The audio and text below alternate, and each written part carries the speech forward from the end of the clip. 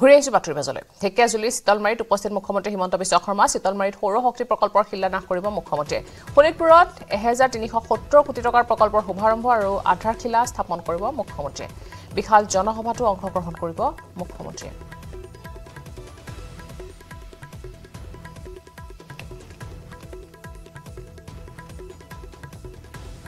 ইতিমধ্যে ঢেকিয়াজুলি শীতলমাৰীত উপস্থিত হৈছে মুখ্যমন্ত্ৰী হিমন্ত বিশ্ব শৰ্মা শীতলমাৰীত সৌৰ শক্তি প্ৰকল্পৰ শিলান্যাস কৰিব আজি মুখ্যমন্ত্ৰীগৰাকীয়ে শোণিতপুৰত 1370 কোটি টকাৰ প্ৰকল্পৰ শুভাৰম্ভ আৰু আধাৰশিলা স্থাপন কৰিব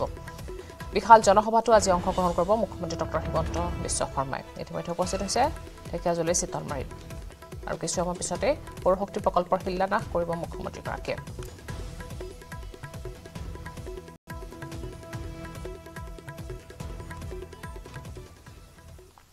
11 মাৰ্চত চূড়ান্ত হ'ব অসমৰ কংগ্ৰেছৰ প্ৰাৰ্থী তালিকা দিল্লীলৈ ৰাওনা হ'ব প্ৰদেশ কংগ্ৰেছৰ সভাপতি ভূপেন বৰা আৰু বিৰোধী দলপতি দেৱপ্ৰত শইকীয়া এই কথা জানিবলৈ দিয়ে ভূপেন বৰাই অৱশ্যে কিমান আসনত কংগ্ৰেছে প্ৰাৰ্থিত্ব দিব সেই কোৱাৰ পৰা বিৰত থাকে ভূপেন বৰা 2026 চনলৈ বিৰোধী ঐক্যই বজাই ৰাখিব বুলি মন্তব্য কৰে ভূপেন বৰাই এআইচিচিৰ পৰা মূলৈ আৰু বিৰোধী দলপতিলৈ পত্ৰ আহিছে 11 তাৰিখে সভা আছে তেতিয়া আমি ভাবিছিলো এলফাবেটিক্যালি হলে অসম আগতে হ'ব কিন্তু এতিয়া এআইচিচি তালিকা মতে আমাৰ 11 তাৰিখে আগবেলা অসমৰ গতিকে মই আৰু দলপতি ডাঙৰীয়া আমি গৈ আছো দিল্লী আৰু খুব বিশ্বাসী যে 11 তাৰিখৰ দিনটোৰ ভিতৰত আমাৰ দলে চূড়ান্ত সিদ্ধান্ত ল'ব পাৰিব নিশ্চিতভাৱে যেহেতুকে চেন্ট্ৰেল ইলেকশ্যন কমিটি এটা হায়েষ্ট অথৰিটি আৰু খাৰ্গে ডাঙৰীয়া অনুমোদন সাপেক্ষে কেসি বেনুগোপাল ডাঙৰীয়াই যেতিয়ালৈকে সহি নকৰে তেতিয়ালৈকে আমি যিমানেই কলো সেইটো আনুষ্ঠানিক নহয় গতিকে আনুষ্ঠানিকতাটো 11 তাৰিখে সম্পূৰ্ণ হ'ব বুলি মই আশা কৰিছো মুখ্যমন্ত্ৰী ডাঙৰীয়াই যি কথা কৈ আছে আমি তেনেকৈ তেখেতে কৈ আছে হিতাধিকাৰী ভিত্তিক আমি কম হিসাব নিকাজৰ ভিত্তিত আমিতো ইতিমধ্যে কালি ঘোষণা কৰিছো যে ডিব্ৰুগড়ত যিটো কা আন্দোলন হৈছিল সেই কা আন্দোলনৰ বাস্তৱিক বহি প্ৰকাশ এই লোকসভা নিৰ্বাচনত হ'ব লখিমপুৰৰ প্ৰাৰ্থীজন যিজন বিজেপিয়ে পক্ষেপ কৰিছে আমি এতিয়ালৈকে নিৰ্বাচনী প্ৰচাৰত তেখেতৰ বিৰুদ্ধে কোটো একো এতিয়ালৈকে কোৱা নাই অসমৰ সমস্ত সংবাদ মাধ্যমে কৈ আছে যে এনেকুৱা এমপি আৰু আমাক নালাগে অসমত আজি বিজেপি কেন্দ্ৰীয় নিৰ্বাচন কমিটি বৈঠক এই বৈঠকত চূড়ান্ত কৰিব দ্বিতীয়খন প্ৰাৰ্থী তালিকা সোমবাৰে প্ৰকাশ কৰিব বিজেপিৰ দ্বিতীয়খন প্ৰাৰ্থী তালিকা কেইবাখনো ৰাজ্যত আজি চূড়ান্ত কৰিব দলৰ প্ৰাৰ্থী উল্লেখ্য যে 2 মাৰ্চত বিজেপিয়ে প্ৰকাশ কৰিছিল 195 জনীয়া প্ৰাৰ্থীৰ প্ৰথমখন তালিকা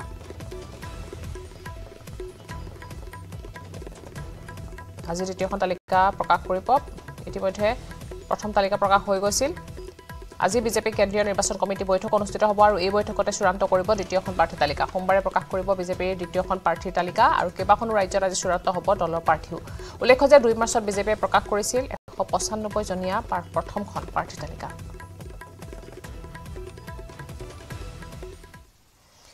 নিৰ্বাচনৰ দিন ঘোষণা প্ৰাকখনত দেশৰ নিৰ্বাচন আয়ুক্ত অৰুণ গোয়েলৰ পদত্যাগে ৰাজনৈতিক মহলত এটা আলোড়নৰ সৃষ্টি কৰিছে ইতিমধ্যে ৰাষ্ট্ৰপতি দ্ৰৌপদী মুৰ্মুৱে গ্ৰহণ কৰিলে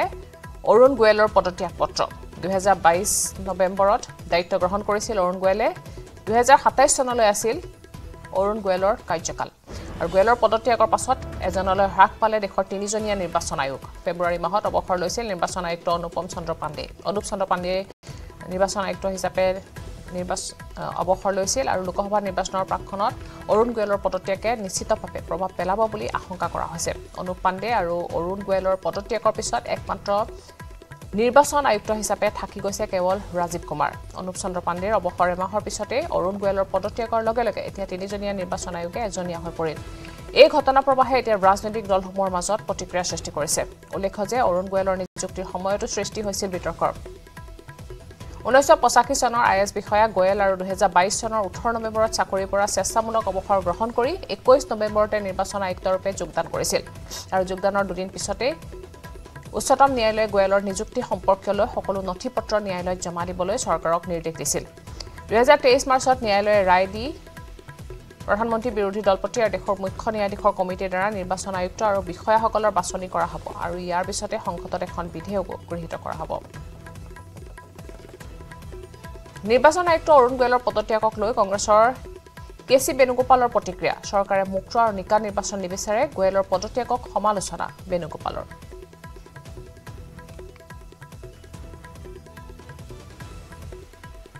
It is quite shocking. Just before the election declaration, Election Commission has been resigned from that post. Now only one Chief Election Commissioner is there to conduct the election. What is happening in this Election Commission? The entire country is anxious. I think that this government of India didn't want a free and fair election at all. Earlier they changed the Chief Justice from the selection body of the Election Commission and Commissioner. In place of Chief Justice of India, they put a cabinet minister. Now, Election Commission become the decision of making Election Commission become one of the government affair.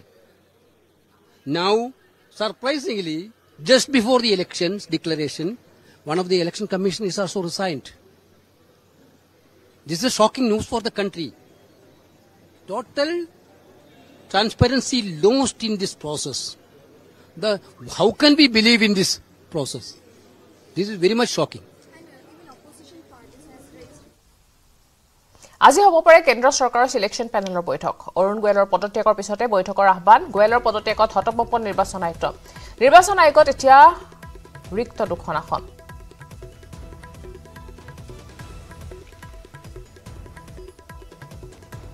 আজি হ'ব পাৰে কেন্দ্ৰ চৰকাৰৰ selection পেনেলৰ বৈঠক অৰুণ গোয়েলৰ পদত্যাগৰ পিছতে বৈঠকৰ আহ্বান জনোৱা হৈছে গোয়েলৰ পদত্যাগত হতপম্প হৈ পৰিছে এতিয়া নিৰ্বাচন আয়োগত এতিয়া ৰিক্ত হৈ আছে দুখন আসন আৰু বৈঠক অনুষ্ঠিত হ'ব আৰু পদত্যাগৰ পিছতে এই বৈঠকৰ আহ্বান জনোৱা হৈছে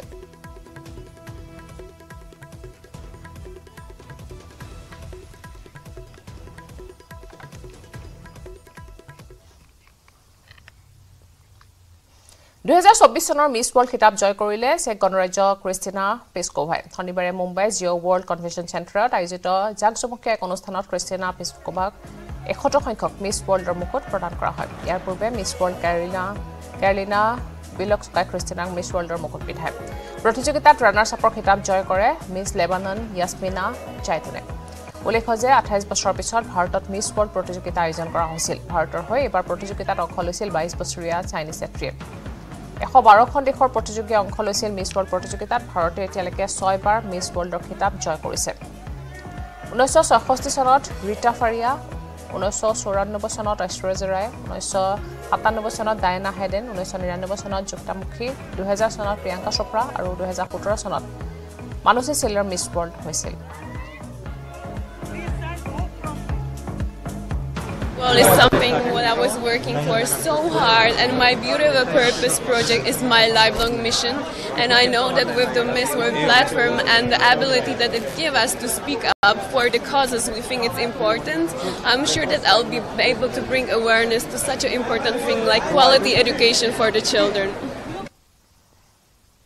জিঅ ৱৰ্ল্ড কনভেনশ্যন চেণ্টাৰত অনুষ্ঠিত হয় মিছ ৱৰ্ল্ড 2024 বিশ্বৰ বিভিন্ন দেশৰ প্ৰতিযোগীয়ে অংশগ্ৰহণ কৰা মিছ ৱৰ্ল্ড 2024ৰ মঞ্চত এক বিশেষ চমক ৰিলায়েন্স ফাউণ্ডেশ্যনৰ অধ্যক্ষ নীতা আম্বানী এখন পৰম্পৰাগত বানাৰসী জাংলা শাৰী পৰিধান কৰি বিশ্ববাসীৰ দৃষ্টি আকৰ্ষণ কৰে নীতা আম্বানীয়ে শাৰীখনত সূক্ষ্মভাৱে বোৱা ফুল ডিজাইন অন্য এক মাত্ৰা প্ৰদান কৰে দক্ষ শিল্পী মহম্মদ ইছমাইলে 45 দিনৰ প্ৰচেষ্টাৰ অন্তত নিৰ্মাণ কৰি উলিয়াইছে এই বিশেষ শাৰীখনৰ ডিজাইন ভাৰতৰ জনপ্ৰিয় fashion designer Manish মলহোত্ৰাৰ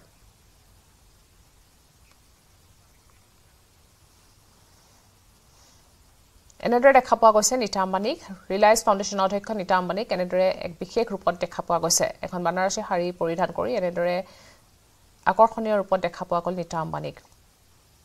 Jio world convention চেণ্টাৰত অনুষ্ঠিত হোৱা মিছ ৱৰ্ল্ড 2024ৰ ইয়াৰ দৃশ্যাংশ আগবঢ়াইছো বিশ্বৰ বিভিন্ন দেশৰ প্ৰতিযোগীয়ে অংশগ্ৰহণ কৰা মিছ ৱৰ্ল্ড 2024ৰ মঞ্চত এক বিশেষ চমক দিছে ৰিলায়েন্স ফাউণ্ডেশ্যনৰ অধ্যক্ষ নীতা আম্বানীয়ে এখন বিশেষ পৰম্পৰাগত বানাৰসী জাংলা শাৰী পৰিধান কৰি বিশ্ববাসীৰ দৃষ্টি আকৰ্ষণ কৰিবলৈ সক্ষম হৈছে নীতা আম্বানীয়ে শাৰীখনত সূক্ষ্মভাৱে বোৱা ফুল ডিজাইনে অন্য এক মাত্ৰা প্ৰদান কৰিছে দক্ষ শিল্পী মহম্মদ ইছমাইলে 45 দিনৰ প্ৰচেষ্টাৰ ফলত নিৰ্মাণ কৰি উলিয়াইছে এই বিশেষ শাৰীখন আৰু এই শাৰীখনৰ ডিজাইন হৈছে ভাৰতৰ জনপ্ৰিয় ফেশ্বন ডিজাইনাৰ মনীষ মলহোত্ৰাৰ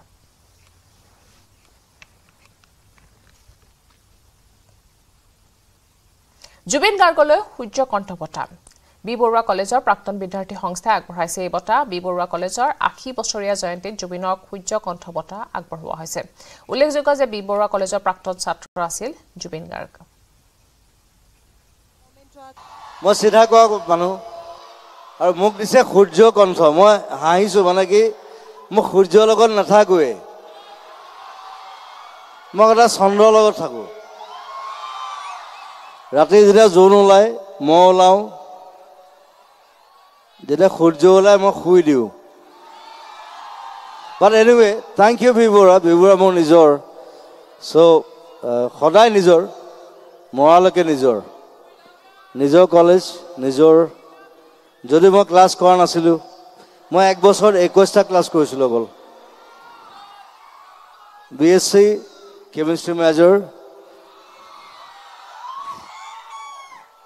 আৰু বিবুৰা মই জানো বিবুৰাৰ ৰিজাল্ট বিৰাট ভাল আৰু কেমিষ্ট্ৰি আটাইতকৈ ভাল বুলি জানো য়েছ all the chemistry guys are there so keep it up and go on I'm there always with B Borua মানৱ ৰাষ্ট্ৰীয় উদ্যানত পুনৰ অঘটন পৰ্যটকৰ পাছত এবাৰ বনকৰ্মী বাহনলৈ সুচাললে এটা প্ৰকাণ্ড কৰে ৰাষ্ট্ৰীয় উদ্যানখনৰ বাহবাৰী বনাঞ্চলৰ মথনগুৰি পথত সংঘটিত হৈছে দুৰ্ঘটনাটো কৰ্তব্যৰত বনকৰ্মীৰ দলক প্ৰায় 1.5 কিলোমিটাৰ পৰ্যন্ত খেদি নিয়ে এনেদৰে গড়টোৱে অৱশ্যে কোনো হানি বিঘিনি নোহোৱাকৈ ৰক্ষা পৰে বনকৰ্মী দলটো এই দৃশ্য প্ৰত্যক্ষ কৰিছে নিউজ 18 দৰ্শকসকলে কিদৰে এটা প্ৰকাণ্ড কৰে সুচাল হৈছে বনকৰ্মীৰ বাহনলৈ আৰু বহু সময় ধৰি এনেদৰে সুচালয় গড়টোৱে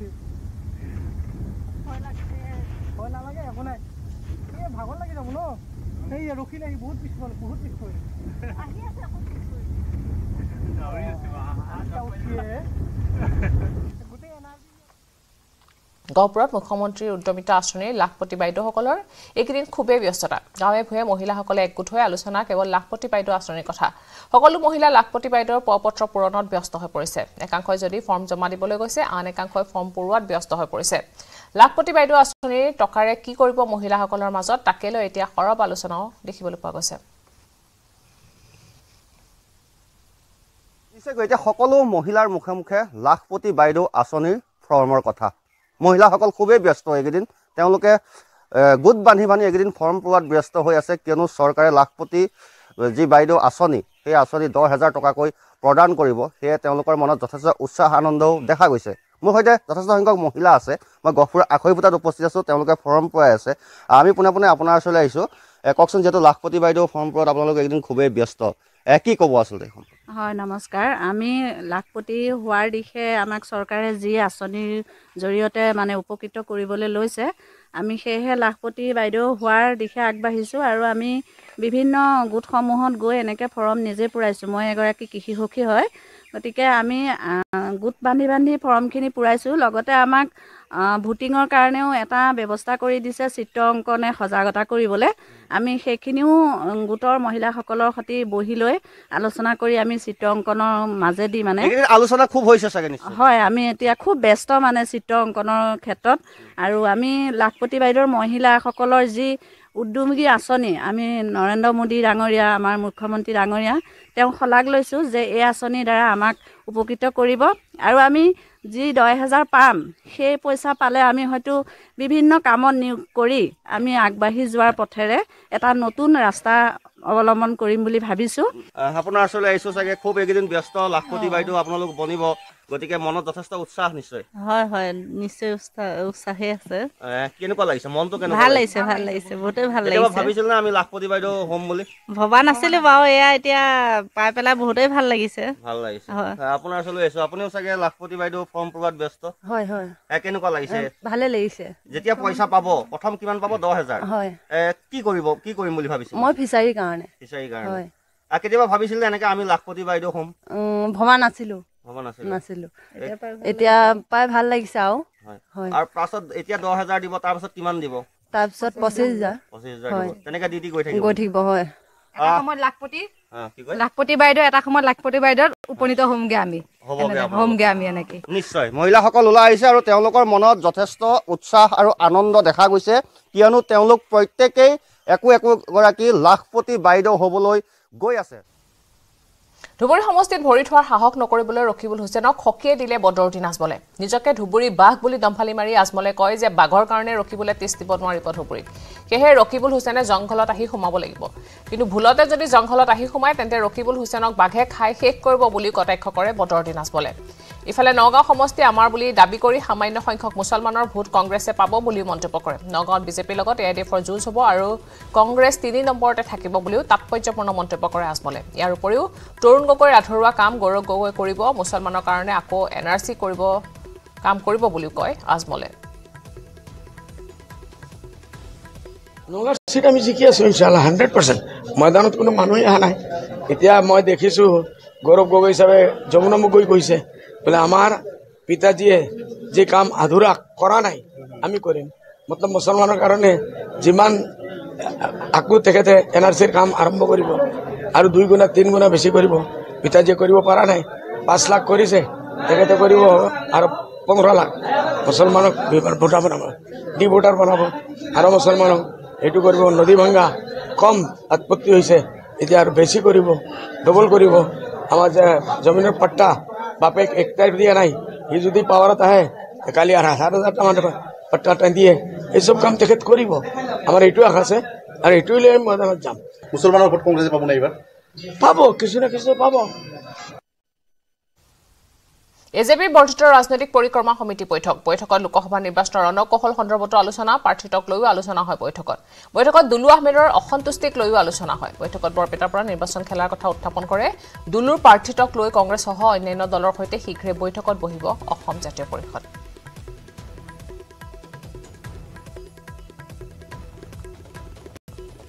মোৰ নামটো বৰপেটা লোকসভা সমষ্টিত অন্তৰ্ভুক্ত কৰি বিৰোধী ঐক্য মঞ্চলৈ প্ৰেৰণ কৰিব গুৰুত্ব সহকাৰে এইটো দলৰ সভাপতি ইতিমধ্যে আপোনালোকক কৈছে তাৰপিছত বিৰোধী ঐক্য মঞ্চ কি ধৰণে সিদ্ধান্ত ল'ব সেইটো এই মুহূৰ্তত মই ক'ব নোৱাৰিম গতিকে মই যিটোত ক্ষোভিত হৈ আছিলোঁ সেই ক্ষোভিত হৈ থকা যে বৰপেটা সমষ্টিৰ নাম কিয় অহা নাছিলে আজি কিন্তু হাউচৰ সিদ্ধান্ত মৰ্মে বৰপেটাৰ নামটো বিৰোধী ঐক্য মঞ্চত দুলু আহমেদৰ নামটো উত্থাপন হৈছে আজি এইটো প্ৰস্তাৱ প্ৰেৰণ কৰিব বুলি দলৰ সভাপতি লুৰিণজ্যোতি গগৈ ডাঙৰীয়াই নিজেই ক'লে কৈছে কিন্তু আপুনি নিৰ্বাচন খেলিবৰ কাৰণে আজিৰ দিনত কিমান সাজু আৰু মই যেতিয়া আজি মোৰ কথা ইয়াত উত্থাপন কৰিলোঁ নামটো যেতিয়া গ'ল নিৰ্বাচন খেলিম কাৰণেতো নামটো গৈছে এখন ভিআইপি কাৰ হেৰাইছে কাৰ গাড়ী ক'ৰ পৰা কেতিয়া হেৰাইছে এই বিষয়ে নিমাঠ আৰক্ষীক লাগে হেৰুৱা গাড়ীখন পাছে মূৰৰ ঘাম মাটিত পেলাইও হেৰুৱা গাড়ী বিচাৰি পোৱা নাই মহানগৰ আৰক্ষীয়ে তাতে ক্ষুব্ধ হৈছে শীৰ্ষ আৰক্ষী বিষয়া হেৰুৱা গাড়ী বিচাৰি মহানগৰী 13খন থানাত জাৰি কৰিছে ৰেড এলাৰ্ট আনকি মেঘালয়ৰ জুৱাইৰ পৰা ভঙাগড় আৰক্ষীয়ে খেদি ধৰি আনিলে দুটা গাড়ী চুৰকো আজিজুল আলী আৰু জনিনুদ্দিন আলী নামৰ দুটা চুৰ দুটাক হাতে লোটে কৰায়ত্ব কৰি ভঙাগড় আৰক্ষীয়ে জব্দ কৰিছে A01 FC 7935 নম্বৰৰ গাড়ীখন জিপিএছ সংস্থাপন কৰি থোৱা বাবে মেঘালয় জুৱাইৰ পৰা ভঙাগড় আৰক্ষীয়ে অনায়কে জালত পেলালে চুৰদল আৰু কেৱল ভঙাগড়ে নহয় গাড়ী আৰু বাইক চুৰৰ বিৰুদ্ধে তৎপৰতা দেখুৱাইছে এতিয়া ফটাখিল আমবাৰী আৰু আজাৰ আৰক্ষীয়ে ভঙাগড় আৰক্ষীয়ে মেঘালয়ৰ পৰা গ্ৰেপ্তাৰ কৰা আজিজুল আলী আৰু জনিনুদ্দিন আলীৰ স্বীকাৰোক্তিৰ আধাৰত আজাৰ আৰক্ষীয়ে আমিৰ আলী আৰু ৰাজাক আলী নামৰ দুটা গাড়ী চুৰকো জালত পেলাইছে আৰু জব্দ কৰিছে আন এখন বিলাহী বাহন সমান্তৰালকৈ গুৱাহাটীৰ ফটাখিল আমবাৰী থানাই গ্ৰেপ্তাৰ কৰিছে ৰেকিবুল হুছেইন শামছেদ আলী আৰু জাকিৰ হুছেইন আৰু বিশাল হুছেইন নামৰ 4টা বাইক চুৰকো দুখন গাড়ী জব্দ কৰি 8টা গাড়ী আৰু বাইক চুৰক গ্ৰেপ্তাৰ কৰাৰ পাছত এতিয়া লক্ষ্যত উপনীত হ'ব পৰা নাই মহানগৰ আৰক্ষী এতিয়াও আৰক্ষীয়ে জব্দ কৰিব পৰা নাই খুদ মহানগৰী মাছমজিয়াৰ পৰা চুৰি হোৱা ভিআইপি গাড়ীখন আৰু সেই বিশেষ গাড়ীখন বিচাৰি নোপোৱাক লৈ এতিয়া সাঙন খুৱন নাইকিয়া হৈ পৰিছে মহানগৰীৰ 13খন থানাৰ আৰক্ষী বিষয়া ভিআইপি কাৰ চুৰি কৰা দুঃসাহস কৰা চুৰক বিচাৰি নাপালে কঠোৰ শাস্তিৰ আশংকাত ভুগিছে এতিয়া মহানগৰ আৰক্ষীয়ে মেলেং মেটেলি পথাৰৰ পৰা 24ৰ ৰণসিঙা বজালে প্ৰধানমন্ত্ৰী মোদীয়ে বিশাল জনসভাত ভাগ লৈ একেদিনাই মুকলি কৰিলে 18,000 কোটি টকাৰ প্ৰকল্প লাচিতৰ ভূমিত মোদীৰ ৰণসিঙা নৰেন্দ্ৰ মোদী মেলেং মেটেলি পথাৰৰ পৰা প্ৰধানমন্ত্ৰী মোদীয়ে বজালে 24ৰ ৰণভেৰী गरीब को पहली बार लगा है कि उनकी सुनने वाली कोई सरकार है और वो भाजपा सरकार है साथियों विकसित भारत का संकल्प पूरा करने के लिए नॉर्थ ईस्ट का विकास जरूरी है কেন্দ্ৰীয় আৰু ৰাজ্য চৰকাৰ উভয়ৰে মিলি মুঠ 18,000 কোটি টকাৰ চৰকাৰী প্ৰকল্প মুকলি কৰি অৰ্থনৈতিক প্ৰগতিৰ জয়গানেৰে মোদীয়ে চলালে বিজেপিৰ প্ৰতি জনতাক আকৰ্ষিত কৰাৰ চেষ্টা। প্ৰথমেই কাজিৰঙাৰ পৰ্যটনৰ অপাৰ সম্ভাৱনা প্ৰকট কৰি কাজিৰঙাৰ মনোমুগ্ধকৰ অভিজ্ঞতা ব্যক্ত কৰিলে মোদীয়ে। काजीरंगा अपनी तरह का अनूठा नेशनल पार्क और टाइगर रिजर्व है। इसकी बायोडायवर्सिटी, इसका इकोसिस्टम हर किसी को आकर्षित करता है। काजीरंगा को यूनेस्को की वर्ल्ड हेरिटेज साइट होने का गौरव भी प्राप्त है। विश्व में जितने सिंगल हॉर्न वाले राइनो हैं, उनमें 70% हमारे काजीरंगा में ही रहते हैं। यार पिछते स्टेच्यू ऑफ फेलोर लाचितर प्रतिमूर्ति मुकली कर वीर लाचितলৈ जनाले सम्मान। यार लगे लगे मेलेंग मेटेली पथाৰৰ পৰাই प्रधानमंत्री मोदीয়ে ভাৰ্চুৱেলি এফালৰ পৰা মুকলি কৰি গল ইখনৰ পিছত সিখন চৰকাৰী আঁচনি। ভাৰ্চুৱেলি স্থাপন কৰিলে শিৱসাগৰ চিকিৎসা মহাবিদ্যালয়ৰ আধাৰশিলা। ভাৰ্চুৱেলি মুকলি কৰিলে তিনিচুকীয়া চিকিৎসা মহাবিদ্যালয় হস্পিটেল। মুকলি কৰিলে শিশুৰ কৰ্কট প্ৰতিৰোধ আঁচনি। सुविधा हो गई है। आज यहां तिनसुकिया मेडिकल कॉलेज का भी लोकार्पण हुआ। इससे आसपास के कई जिलों के लोगों को बेहतर स्वास्थ्य सुविधाएं मिलने लगेगी। आज शिवसागर मेडिकल कॉलेज का शिलान्यास किया गया है।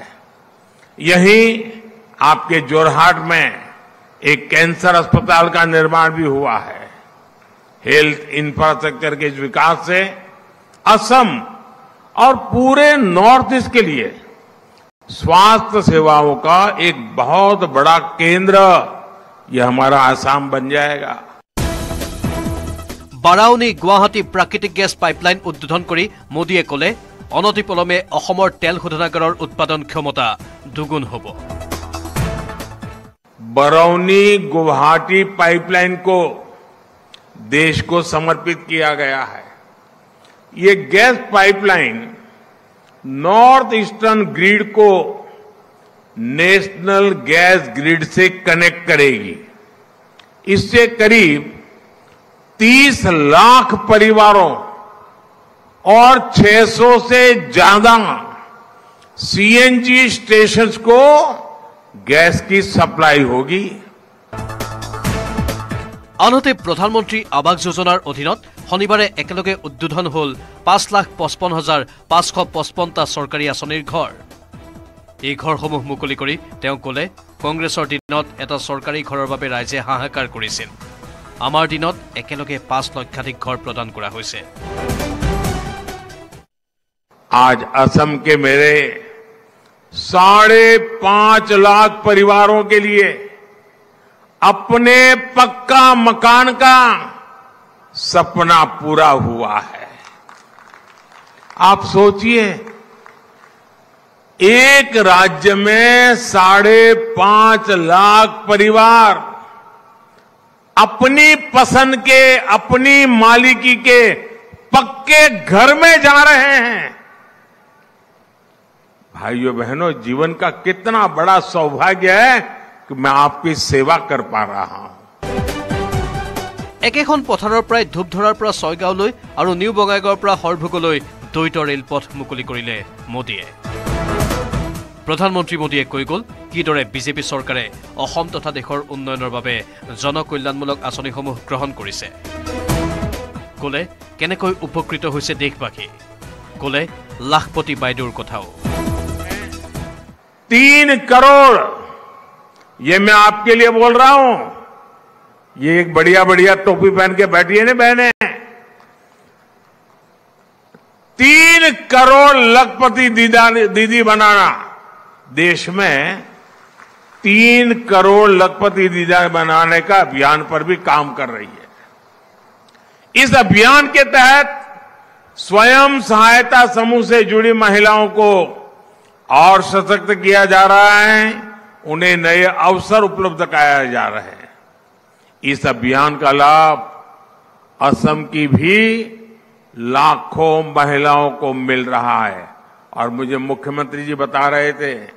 कि असम में जो लखपति दीदी बन गई हैं, वो सारी लखपति दीदी यहां आई हुई है। Bureau report news 18 Assam north east.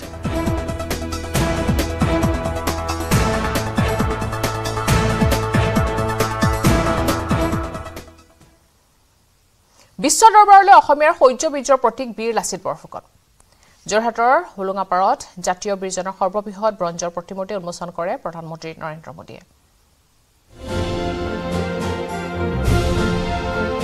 अपना लोग हालया कोफलिया से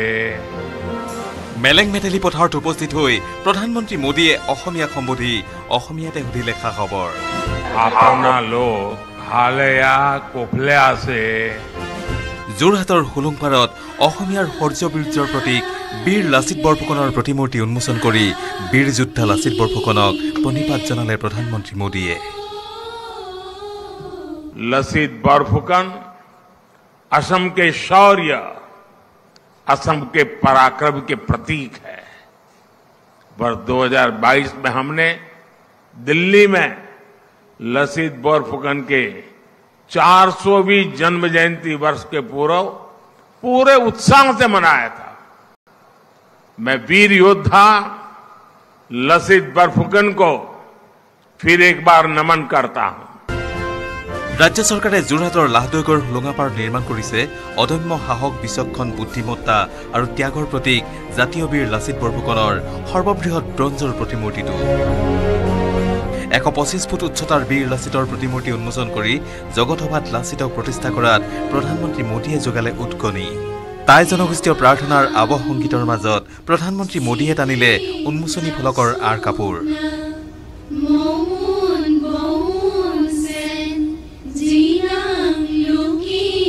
2022 চনৰ 15 ডিচেম্বৰত যোৰহাটত অনুষ্ঠিত হোৱা কেবিনেট বৈঠকত মুখ্যমন্ত্ৰী ডক্টৰ হিমন্ত বিশ্ব শৰ্মা নেতৃত্বাধীন ৰাজ্য চৰকাৰে সমগ্ৰ যোৰহাট জিলাতে 837 কোটি টকা ব্যয়েৰে 16টা বৃহৎ অভিলাষী প্ৰকল্প হাতত লৈছিল। ইয়াৰ ভিতৰত অন্যতম আছিল লাচিত বৰফুকন স্মাৰক আৰু সাংস্কৃতিক প্ৰকল্প। সেই অনুসৰি হোলোঙাপাৰস্থিত পূৰ্বৰ লাচিত বৰফুকন মৈদামৰ লগতে অধিগ্ৰহণ কৰা 48 বিঘা 2.17 লোচা ভূমিত প্ৰায় 150 কোটি টকা ব্যয়েৰে নিৰ্মাণ কৰিবলগীয়া এই প্ৰকল্প 2022 চনৰ 15 ডিচেম্বৰৰ দিনাই ভূমি পূজনেৰে শুভাৰম্ভ কৰিছিল মুখ্যমন্ত্ৰীগৰাকীয়ে। নিৰ্মাণৰ দায়িত্ব অৰ্পণ কৰিছিল আহলুৱালিয়া নামৰ ঠিকাদাৰী প্ৰতিষ্ঠানক। এবছৰ 2 মাহ 21 দিনৰ অন্তত বীৰ লাচিতৰ সৰ্ববৃহৎ প্ৰতিমূৰ্তি স্থাপনৰ কাম সম্পূৰ্ণ হৈ উঠে। বিশেষ পৰামৰ্শ কমিটিৰ তত্বাৱধানত দিল্লীত বিশিষ্ট স্থাপত্যবিদ ৰাম ভিচুতাৰে নিৰ্মাণ কৰি উলিয়ালে জাতীয় বীৰজনাৰ সৰ্ববৃহৎ ব্ৰঞ্জৰ প্ৰতিমূৰ্তি।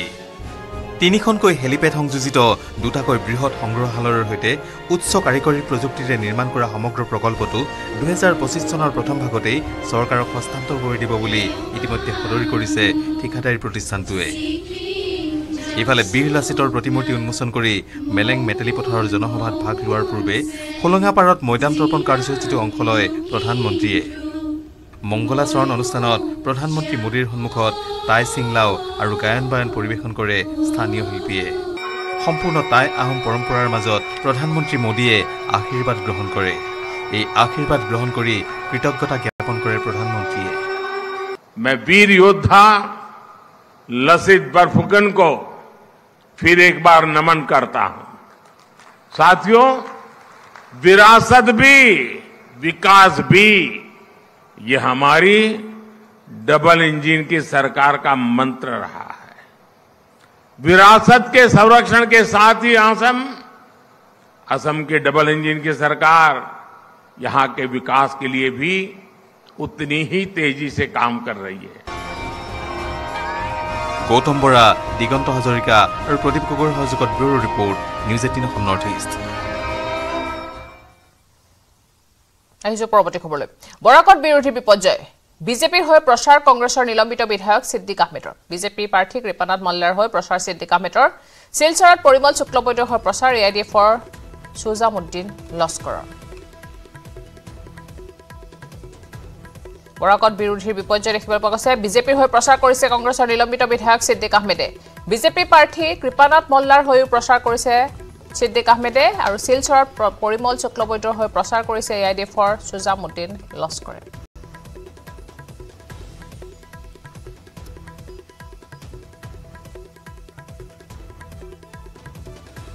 আমি ফোনযোগে সংযুক্ত হৈছো আমাৰ জ্যেষ্ঠ সাংবাদিক বিজু কুমাৰ ডেকাৰ হৈতে বিজু আপোনাৰ ওচৰলৈ আহিছো আৰু ঘটনা সন্দৰ্ভত জানিব বিচাৰিছো ইতিমধ্যে বিজেপি হৈ প্ৰচাৰ কৰিছে নিলম্বিত বিধায়ক সিদ্দিক আহমেদে আৰু ইফালে এক প্ৰকাৰ বিৰোধীৰ বিপৰ্যয় বুলি ক'ব লাগিব সিদ্দিক আহমেদে প্ৰচাৰ কৰিছে কৃপানাথ মল্লাৰ হৈও হয় আসলতে বিৰোধী যেটো ভূমিকা আসলতে ল'ব লাগিছিল লোকসভা নিৰ্বাচনৰ পূৰ্বে তেওঁলোকে 8-9 মাহৰ পূৰ্বৰ পৰা 16টা ৰাজনৈতিক দলক একত্ৰিত কৰি তেওঁলোকে শাসকীয় বিজেপিক পৰাহত কৰাৰ বাবে